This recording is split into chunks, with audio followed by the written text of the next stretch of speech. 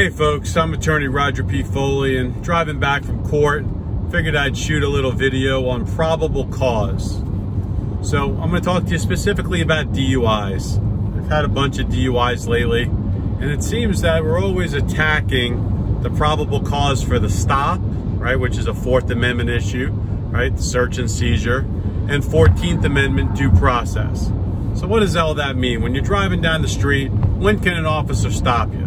Well, if he reads your tag and it comes back that the tag doesn't match the vehicle, he can stop you. If you swerve out of your lane, he can stop you.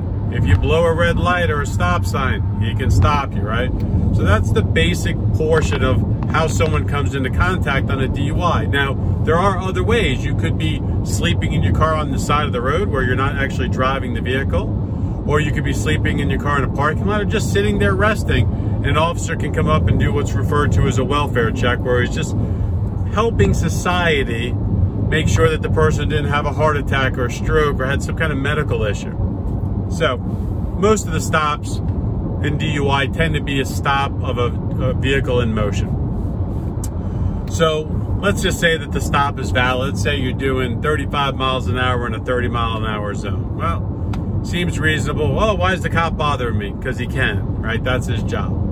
So you're doing 5 miles over the speed limit. He comes over, and as he approaches your vehicle, as he approaches you as a person, he normally asks you for your license and registration, and then he usually starts talking to you while you're doing that. That's called divided attention, because he's trying to pay attention. He's making observations of, are your eyes bloodshot? Is your face flush?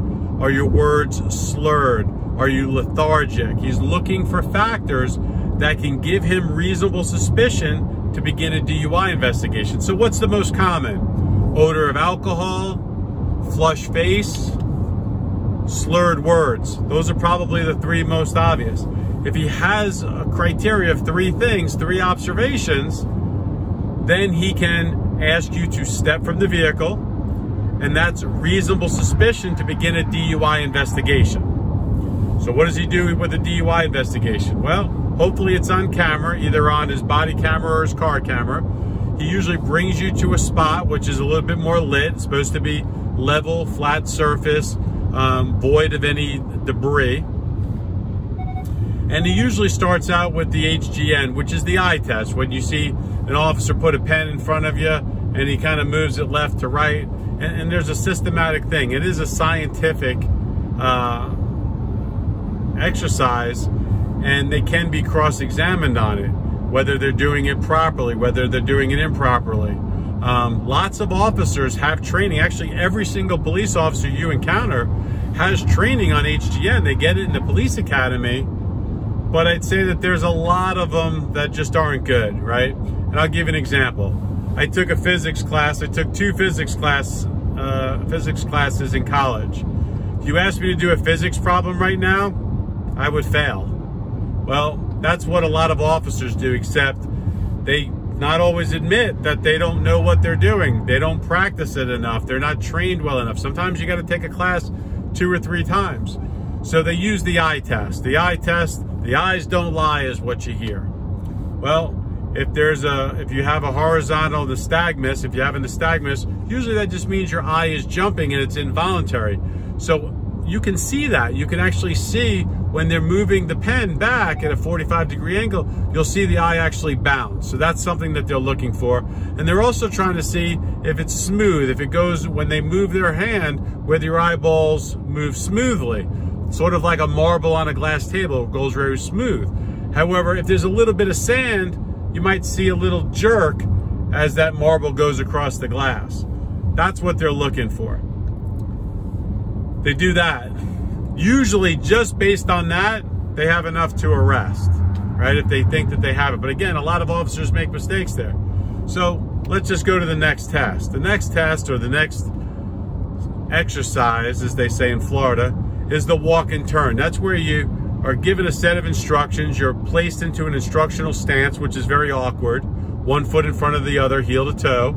And you're given a set of instructions, asked if you understand. The officer demonstrates half of the exercise for your convenience, and then you're supposed to watch this in about a minute and be able to do it. Well, it's analogous to if you're not a dancer, you're not a professional dancer, and someone teaches you a dance move, can you pick it up like that? Probably not. Hence, a lot of people make mistakes. So that's the second exercise, and they're looking for clues. They're looking for observations. Did you step off the line? Did you raise your hands for balance? Right? They're looking for basic common sense things that a layman could see. Right? If I'm a jury person and I tell someone to take 9 steps and they take 30 steps, obviously they're not listening, right? If I tell them to take 9 steps and turn and then walk back 9 steps, if they walk 9 and then turn around the opposite direction and then go 18, they're probably not listening, and that may be a sign of impairment. So that's what the police officer's looking for, is basic layman's observations. Then what do? Then there's what's called the one-leg stand, where you balance on one foot, you put the foot in front of you, you kind of point your foot, and you look at your toes and you count 1 1,000, 2 1,000, 3 1,000. And you're supposed to maintain that with one leg down, hands at the side, as you're doing it. If you put your foot down for any reason, you're told that if you put it down, lift it back up and continue counting where you left off. So obviously, if you're counting and you're 1,001, you put your foot down, 1,000, put your foot down again, put your foot down, keep putting your foot down, or you're swaying or you're lifting your hands, well, those are sort of general observations, and the court says that those observations are what the officer goes by to determine whether or not your normal faculties are impaired. Your ability to walk, talk, see, hear, and act in emergencies. Basically driving a vehicle, right? You got to be like, I'm driving right now. I can look at the camera, but I'm also looking at my rear view mirror, looking at my side mirror. I'm looking in front of me. I'm looking behind me, and I'm maintaining a distance between, behind the car that I'm behind, and I'm not going lane to lane, right? So those are the important things for a DUI. They need to determine whether your normal faculties are impaired. So that's how an officer establishes probable cause. He's going to say you had a driving pattern. It was this. You were either going too fast or too slow, or you cut someone off, or you blew a stop sign or a red light. And then when he had personal contact, when he had personal contact, he made observations. Those observations, again, bloodshot, glassy eyes, flushed face, slurred speech,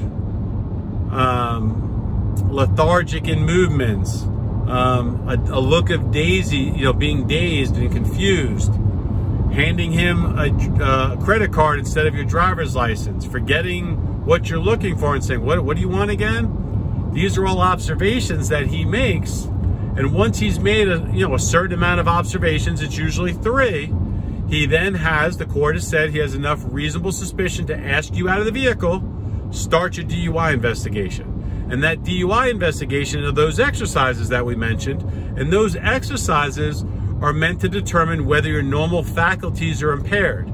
Now, the court allows him to take his observations of your driving pattern, your personal observations while he's speaking to you in the vehicle, and his observations of you while you're doing the roadside sobriety exercises to make a determination collectively of whether or not he has probable cause to arrest you.